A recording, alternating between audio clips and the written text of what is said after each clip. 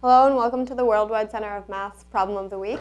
This week the problem is a rectangular piece of paper with side lengths 5 and 8 is folded along the dashed line shown below so that the folded flaps just touch at the corners. Find the area of the resulting trapezoid.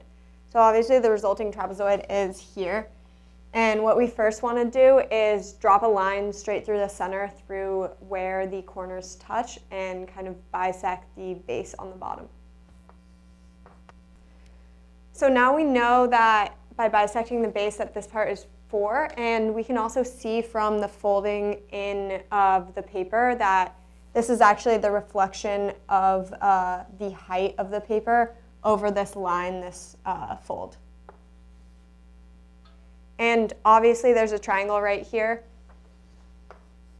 and we know it's a 3, 4, 5 Pythagorean triple, so we know that then the height up to this point of that triangle is 3.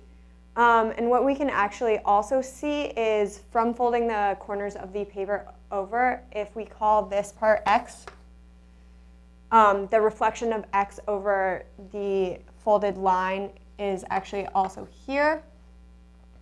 And what we can then do is try and solve for the top base of the trapezoid and then plug in what we know for the area. So we really want to find this area here. And what we can do, we can kind of do a similar thing where what we did with the base, and we bisect it into 2 triangles that make up that area. And using the new variables x, we can use the Pythagorean theorem to solve for what the base is equal to. So we know that this area is actually equal to 4 minus x.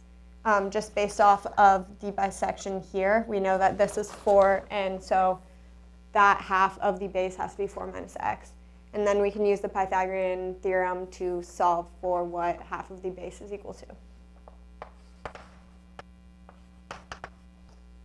And we actually get this 2 from this line here. We can just solve for that simply by knowing that the height of the paper is 5, and we know that up until this point the height is 3, so this has to be 2. And just doing some algebra to solve this out.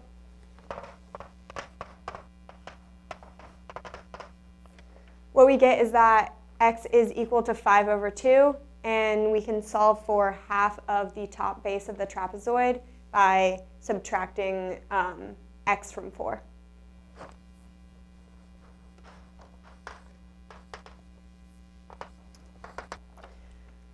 So then we know that the top base is actually equal to 3 over 2 times 2 because we have only solved for half of it. Now we just plug everything in and we can solve for the area of the trapezoid.